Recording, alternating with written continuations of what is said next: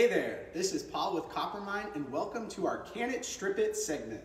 Today we are working with our CT-102, a compact handheld wire stripping tool device.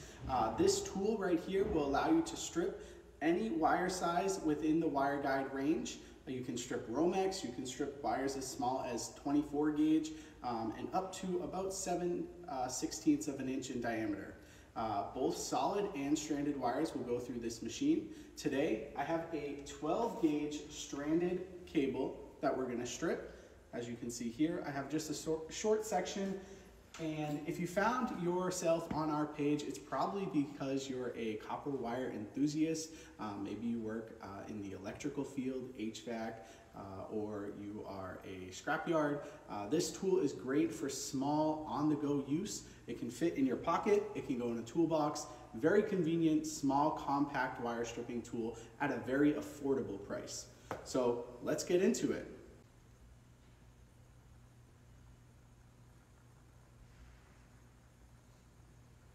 Just a quick on how to use this tool. It is spring compression, so you're going to use your thumb and your index finger or middle finger to push the machine up and down. That allows the blade to compress into the wire guide, as you can see here. If you would like to rotate the wire wheel, depending on the size wire you're doing, you simply turn this knob here, and then the wheel will rotate just like this, depending on the wire size you're doing. So for us, with this 12 gauge stranded wire, we're going to match the hole to the wire size, and then we're gonna set it in the center, press the blade down into the groove right there, and then we're gonna lock it into place just like that, so that the blade can go in and out nice and smoothly. You may see this from a lot of other sellers. Please note that our machine is patented. So this is the original CopperMine wire stripping tool. It is not a copy or a counterfeit product. This is the original authentic copper wire stripping tool that you're looking at here today. So once you get your wire guide wheel set, the next thing is that you want to set your blade depth. So you have a screw right here on the side and a hole through the top of the machine that allows you to adjust that screw. So I'm going to grab a screwdriver here, and then the screwdriver goes right through the hole, as you can see here, and then you can adjust this screw up or down.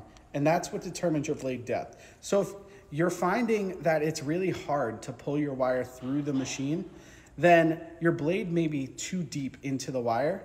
So for example here, it's not cutting deep enough if I were to put it here.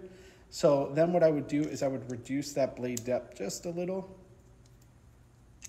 just like that. And that will allow me to pull it nice and easily through the machine. Once I get it through the machine, you can see here, this is actually a THHN wire, so it has that plastic casing on the outside. We cut that and separated that nice and easily. And then if you look here, I have a nice cut along this copper wire. Look at how easy that was to strip.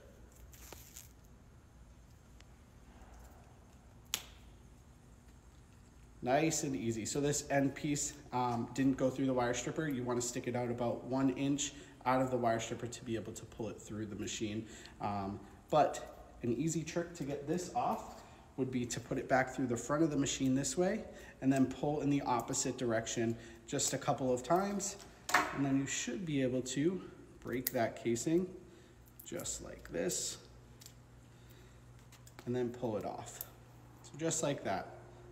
So can the CT-102 strip a 12 gauge stranded wire with THHN casing on the outside?